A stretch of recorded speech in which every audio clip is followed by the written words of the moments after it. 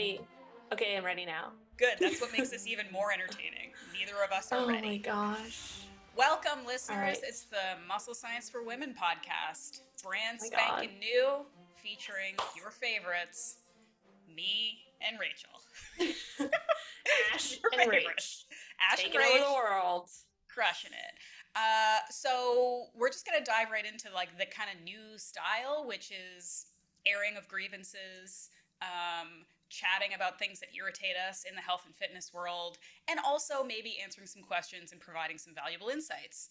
Yes. Hopefully. I mean, before we do get started, just to let everyone know, if you are so inclined to watch us have this conversation, we are on YouTube as well. We'll link that in the description.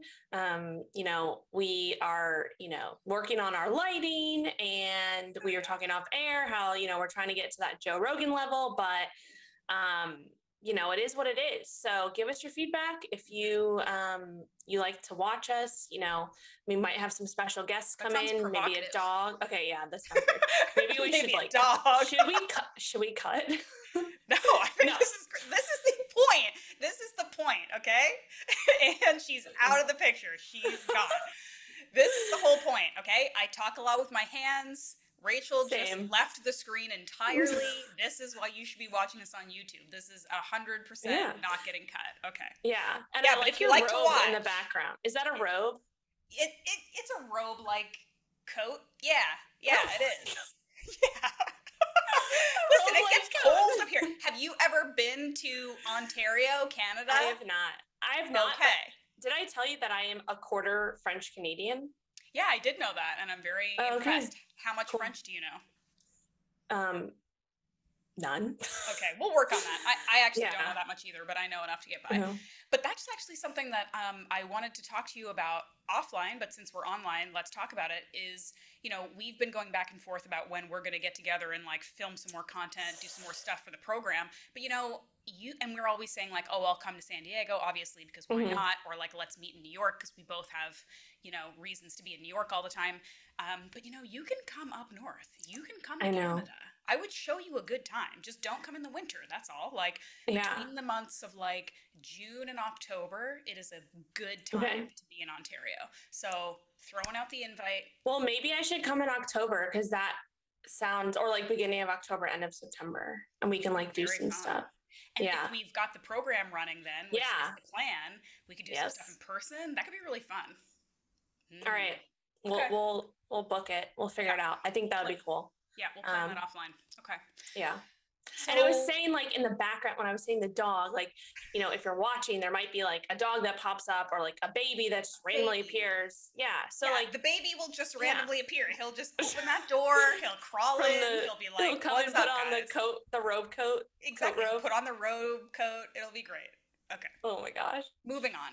We are setting some lofty intentions for this podcast, and one of them being, we talked about this the first time we tried to record this episode, one of them being is we are hoping to get the one, the only Kim Kardashian on this podcast. We're putting it out into the universe, and the reason we're doing that is because we have a couple questions for her. Namely, what? Why? Why? That's my question. That would be my first question for her. But more specifically... That's a great question. More specifically, around her new, I'm going to be the spokeswoman for Beyond Meat, when I said I've never actually like watched the show. Honestly, I'm not trying to be like too cool. I've watched a lot of garbage TV. I just didn't watch any of her stuff. But apparently, like, they have a pretty good history of like crushing barbecue and stuff. Like, but all of a sudden, because probably somebody gave her a ton of money, she's the new spokesperson for Beyond Meat. And I'm not pumped about it. I'm not happy about it. She can do whatever she wants, but I mean, like, you have enough money, dude. Do you have to like trick women into eating garbage now on top of that? Like, just make them buy your underwear, right? Right? Like, and I said this offline, like I had a rant on social media because we've talked about this before, and like people can kind of roll their eyes and be like, Ashleigh, maybe you're looking too into this, but I would fight you tooth and nail because I do not think I'm looking too far into this. The way that we gender food, the way that we make certain food more appropriate for women or men based on like the different insecurities that we are trying to hit, you know? So like all of this, women have to eat light and reduced fat, and women have to eat yogurt and salads, and red meat is masculine, and all of this stuff. And there really is, I think, a very strong push for women, especially because we are like the consumers, you know, like we do most of the consuming, the buying of products for our families. We are the ones being pushed this light, healthy, sustainable alternative of like frankenfoods, basically, that are garbage. And she's a perfect example of that. Because like I said, when I did this rant originally on Instagram, I'm like, I don't think too many dudes are going to like see Kim Kardashian pretending to eat a Beyond Meat burger and being like, you know what? That seems like a good idea. I'm going to do that. Like, no, it's women. It's women who are watching that. And it pisses me off because our whole shtick is trying to get women to, you know, be as healthy as they can be. And I don't think that this supports that. Yeah, I agree. And speaking of red meat, I think this brings us into something that happened to me. I think it was like a month ago. I went to get like an annual physical, just, you know, because it's part of the crazy amount of money I spent on insurance. So I was like, oh, yeah, you know, so I was like, oh, I'll just do it, whatever. And I had a new doctor, and we were going through all like the general stuff, right? All the typical physical stuff. And she started asking me about my diet, and I started just to tell her, I was like, yeah, I eat a lot of protein. And she was like, what kind of protein do you eat? And I was like, oh, like I eat, you know, chicken and red meat and fish and all that stuff, like all the good stuff. And she's like, oh, like how much red meat do you eat? And I'm like, probably like 4 to 6 ounces a day. And she's like literally, this was her. Like her jaw dropped. I'm not kidding you. She was like, oh my God, are you serious? And I was like, yeah. And she's like, oh, like you could see her like typing her notes. You will die tomorrow. Yeah. And I'm like, in my head, I'm just like rolling my eyes because I was like, okay, like I could go off on this right now and just like rant about it. But then she proceeds to go, she stops with her notes and she goes, did you know like women your age are only supposed to eat a max of 45 grams of protein a day, 45 grams of protein a day. And so my jaw proceeded to drop. And I was like, sure. And I was like, all right, do I go off? Like, do I do it? And I was already kind of late for another appointment. So I was just like, I'm just going to keep my mouth shut and just be like, all right, whatever. But I left and I I went into my, like, cause I have the, you know, membership group coaching. And I like did this whole rant in there. I was like, ladies, listen to what just happened to me. Like, this is why you can't take nutrition advice from a conventional doctor unless they have previous, you know, nutrition training, because that is just, in my opinion, that's malpractice. Like literally telling someone that they should be eating a max of 45 grams of protein a day, like a female. That sounds like less than even like the survival amount, like the RDA. Exactly. Yeah. Exactly. And I was like, so like first of all, it's not correct information because it is less than the RDA, I believe. Second of all, the RDA, like you said, is based off of what is the amount that you need to eat to literally just survive, right? Which is not what we want. We want to thrive. We want to be optimal, right? And like, don't even, you know, go down the red meat path, right? Because that probably would have been a whole other thing. But just the fact that she said that, I was just like, this is ridiculous. And this is why I think, you know, when we talk about this all the time, like when we work with clients, we have women coming to us, especially for, you know, any woman that I start to work with who is not already kind of in this space and like has listened to us before, they are severely under eating protein. Like that's like the biggest thing, right? And so once we change that just makes everything so much easier in terms of just what they're doing, building muscle, being overall healthy, hair not falling out, joints feeling better, all that jazz. So yeah, I was just kind of blown away and I was like, this is wrong. Like, this is not okay. I have some questions for you. Yeah. So in the context of her being the worst and telling you that you're going to like die from eating too much protein, did she also say like, but, you know, you obviously look healthy. Your like weight is fine. Your digestion is fine. Your blood markers are fine. Your blood pressure is fine.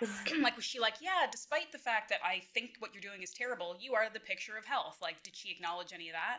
Not real. Well, basically, she said at the end, I mean, I had gotten my labs done like just right before I came, so we didn't have any of those back, but there was like no issues or anything like that. And like I had perfect lab, like all the stuff was normal, all that stuff. I didn't have like, considered high cholesterol, anything like that, and I'm sure she was just looking at total cholesterol, which we know you can't just look at that. But I didn't have any of those markers that were out of, the conventional ranges or anything like that. So yeah, none of that was said. And I think it just kind of shows like that this is not, I don't know, this is not okay. Yeah. I'm like getting mad about it again. So are like you pissed. Going back to this doctor, or what are you going to do? Oh no, definitely not. So then what happens though? Do you just kind of search for another doctor, or are you going to see like a functional medicine person, or what are you going to do? Yeah, like I don't really go to the doctor like ever. And this is probably like, this is the first time I've had a physical, and I'm sure like, I don't recommend this. Like you should get a physical every year, right? Just to check things. And, if something's coming up and whatever things are, you're noticing something, like you should, go to doctor, go to like get checked up. But if it's something specific and it's like related to preventative medicine, right? Where we're looking to like optimize your health and like look at the actual markers that we want, like the ones that are going to be more of the functional ranges versus like the conventional ranges. And I'm not like an expert in this, so we could probably talk a little bit more about that. Or maybe we'll have like in the future have guests on that are, functional medicine doctors, and we can ask them about this stuff. But I think that, for me, it's just, I went to that appointment because it was it was part of my insurance. And so if I have any other issues, I probably will just have, go to a functional doctor or, talk to people who actually, do this for a living and look at the whole picture, not just, what one marker says on a lab, or follow like old advice from, or old markers from the RDA that are like completely out of date and not based off of like legitimate research, really. So yeah. Yeah, I mean, I think one of the lessons that we can take from this, again, like people like to go very black and white with this stuff. So some people might be like, traditional doctors are the worst and they just want to kill you and make you sick. And you should, just sit outside in your bare feet and eat raw liver and never go to the doctor.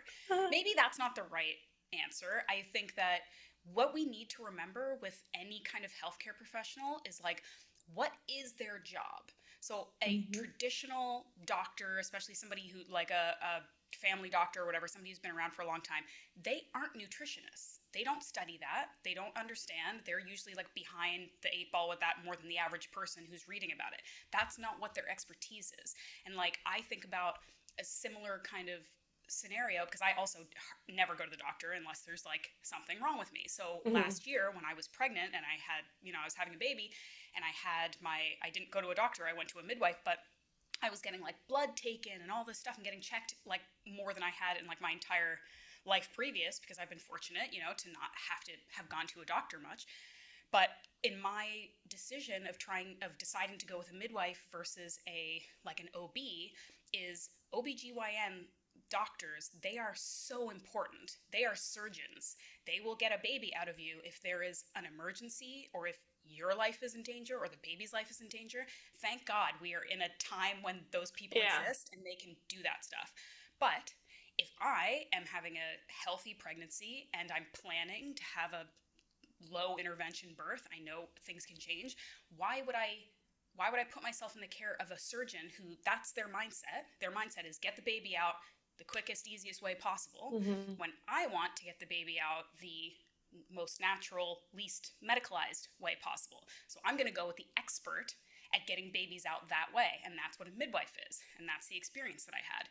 And I think it also goes back to, you and I were talking about this offline, like the idea of advocating for yourself and feeling like you can speak up. Because again, it seems like in this day and age, we either think that doctors are quacks and terrible, or we think that they know better than us in everything all the time, and you can't ever ask a question. And as we know, the answer is in the middle, right? Doctors have a lot of knowledge, and most of them are very good, and they want to help you, but they have limited knowledge.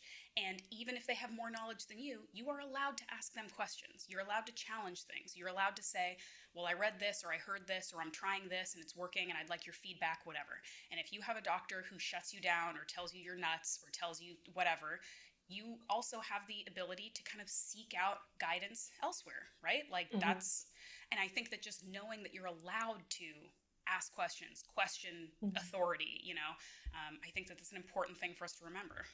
Yeah, no, I completely agree. And I just think like my issue is just like the blanket statements, like, women are not supposed to have greater than 45 grams per, like if I didn't have the knowledge that I have, I would have been like, oh, I should probably, go eat a lot less protein. But so that's what I was saying. Like, it's kind of malpractice to me because, we see all the issues that come with not eating enough protein specifically for women. And especially as you age, we know that as you age, protein becomes even more important.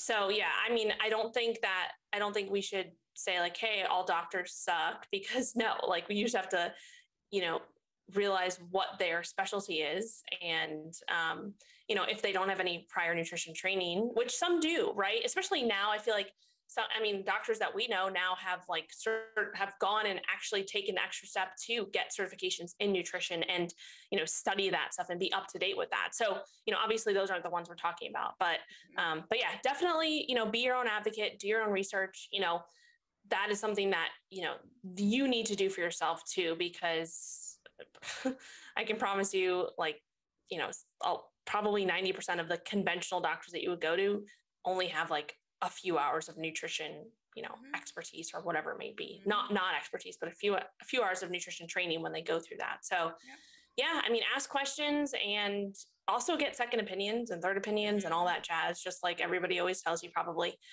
So yeah. Yeah. And don't, let's not vilify anything outright, but it's about getting somebody who matches their expertise, matches the issue that you're having, right? Like if you've got, I don't know, tendinitis, you're not going to see a gut health person and vice versa. Like, go seek out the resources that are going to align with what the issue is that you're having. So yeah. And I mean, I do think honestly, it is different in the States than in Canada. Let's be real. Yeah. I've dealt with both medical systems, and like, I guess one of the arguments you can make for the American one, I don't think there's many, but one is like, if you have the money, you can get the best care in the world. But most of us, a lot of people don't have that kind of money. And the second opinion thing is big, because when I first moved to New York, which was a million years ago now, but when I first moved to New York and I was in my like mid-20s, and that was when CrossFit was like just getting big. And of course I joined a CrossFit gym, and that's how I made like my first friends in New York. Don't regret it. But I went to a like CrossFit strongman cert. So it's like where you're learning to like lift the heavy, like the Atlas stones and like all kinds of crazy stuff, which was super fun. I really liked it.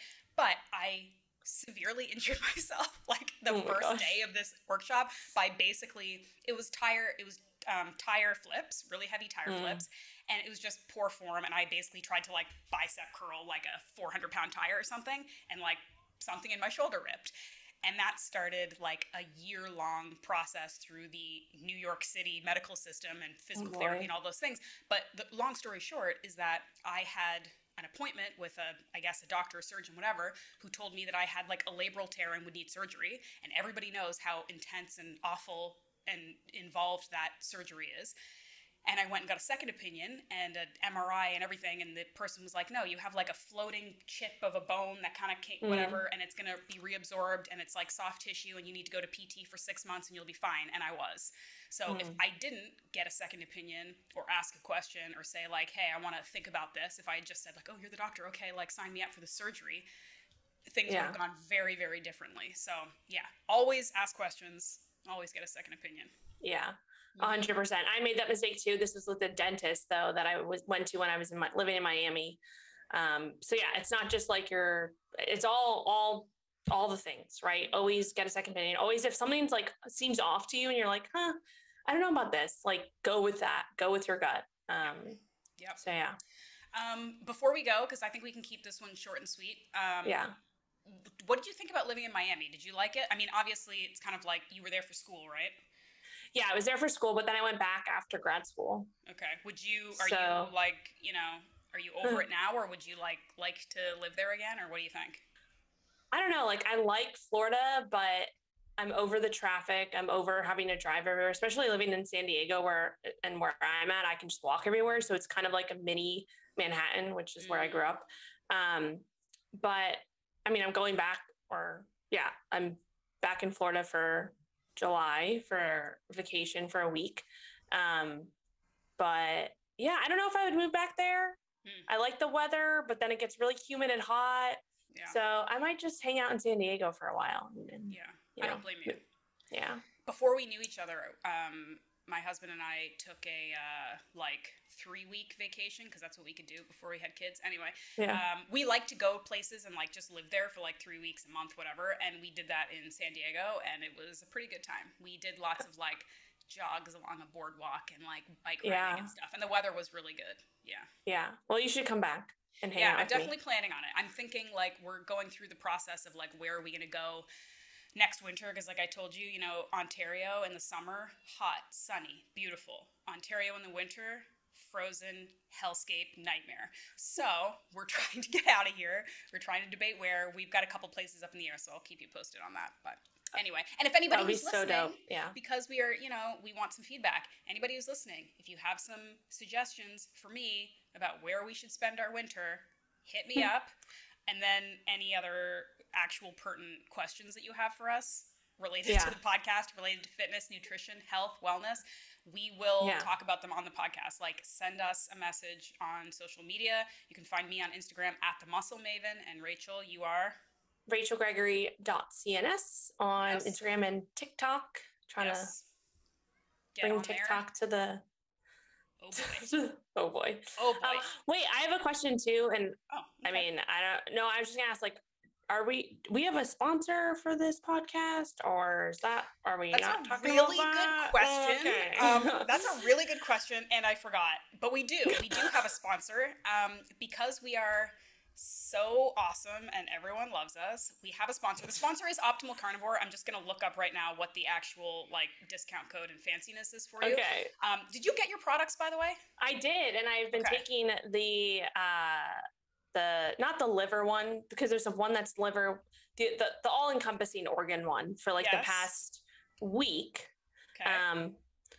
And I've basically replaced kind of like my multivitamin that I was taking before, with that, because we can talk all about supplements too, probably next episode. I am in a deficit right now, pretty aggressive with my video shoot that I'm prepping for. So I'm just kind of trying to optimize everything. So I'm taking, more supplements than I would typically take if I was, eating at maintenance or whatever you want to call it. And we can talk about that in the next episode. But yeah, I've been taking them and.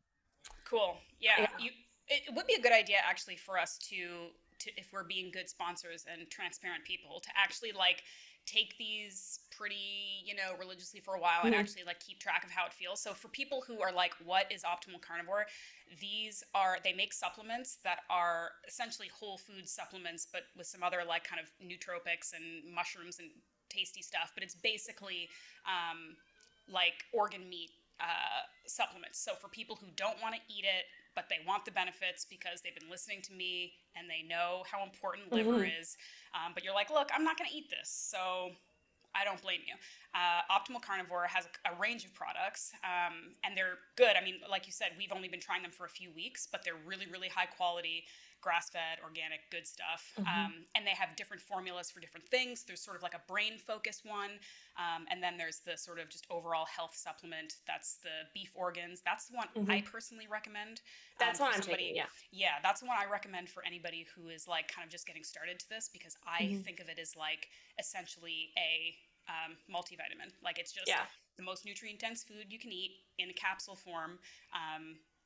So that's it. But anyway, the discount is, I don't think it's a very cool one. It's Muscle Sci, Muscle SCI, because Muscle Science was too long.